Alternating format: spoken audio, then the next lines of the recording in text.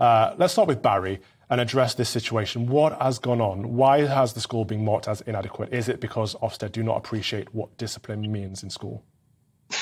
I go to lots of schools all over the country, and I've got a lot of schools that have been categorised as good or even outstanding. My estimation of good and outstanding when it comes to discipline is often very different from Ofsted's. I think generally their standards in terms of what good discipline is, what good relationships within a school are, I think they've got very low standards. And is this across the board, do you think, Katharine? Are low standards across the state sector and the private sector in education?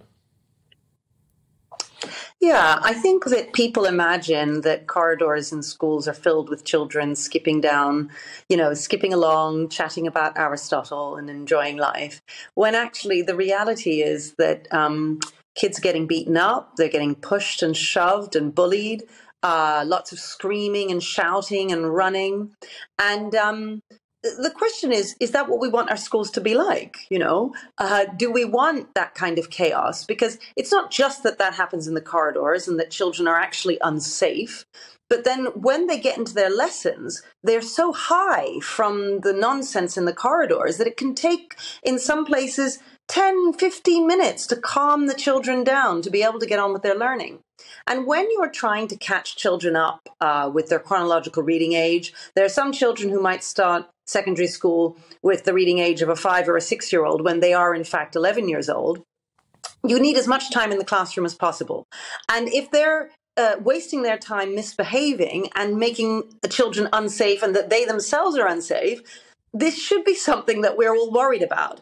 But weirdly, we're not worried about that. And we're not learning from the schools that are doing their very best at trying to improve that behavior for the sake of the children. Right. So, I mean, all this is common sense to me, and I'm assuming most of our viewers will share this, that in order to learn, you need to have good behaviour. You can't have one without the other. So who is taking offence at discipline in schools? Barry, why are schools being punished for having good discipline? Look, it's easy, isn't it? When you try and implement change in a school, you're going to ruffle some feathers. You're going to annoy some people. Some people won't like what you're doing. So you'll always get some irate parent. Instead of following the normal procedures, complaint procedure, a lot of parents will go directly to a governor, or a lot of parents will go directly to Ofsted, or a lot of parents go directly to the press. There are parents that want their 15 minutes of fame. Good head teachers, they hold their ground. They say, no, this is what I want. These are the values of the school. This is what we're going to stick with. We can't allow the most difficult parents to dictate the culture of the school. It's not fair on staff, and it's not fair on the pupil body as a whole. So I'm hearing that the teachers have to buy in, because obviously change is never a good thing. Ofsted inspectors have to buy in because they have to appreciate that good discipline means good learning. And also parents have to buy in, because if parents don't see this as a benefit for their child, they're going to complain, as has been the case here, over things such as children should be silent in assemblies, children should cross their arms and track a teacher and pay attention. I can't see how these are problems, but it is a case of buy-in, isn't it? Katharine, have you found that your outcomes have won people over? Yeah.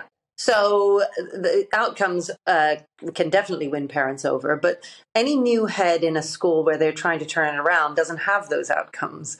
And so it can be very hard when it'll be a small number of parents, mind you. Most parents will be very grateful for what's happening, and they'll be thrilled that finally their child is able to learn. Unfortunately, they're often the quietest parents. It's the loudest parents who can give a lot of trouble.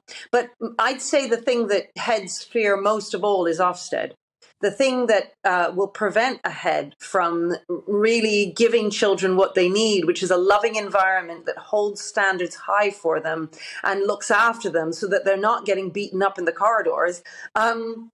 The thing that'll stop a head from implementing those systems is their fear of Ofsted. And what worries me with this particular situation is that Ofsted has sort of let us down, really. And I have to say that sort of thing used to happen over a decade ago with Ofsted inspectors. It was quite common. That I thought had stopped happening. So when I read about this particular story, I was very worried, because I thought, oh my goodness, is it the case that Ofsted has gone back to its old ways? Because that makes things very, very hard for head teachers and very hard for those of us trying to persuade other leaders in education that good discipline is a good thing to have in schools.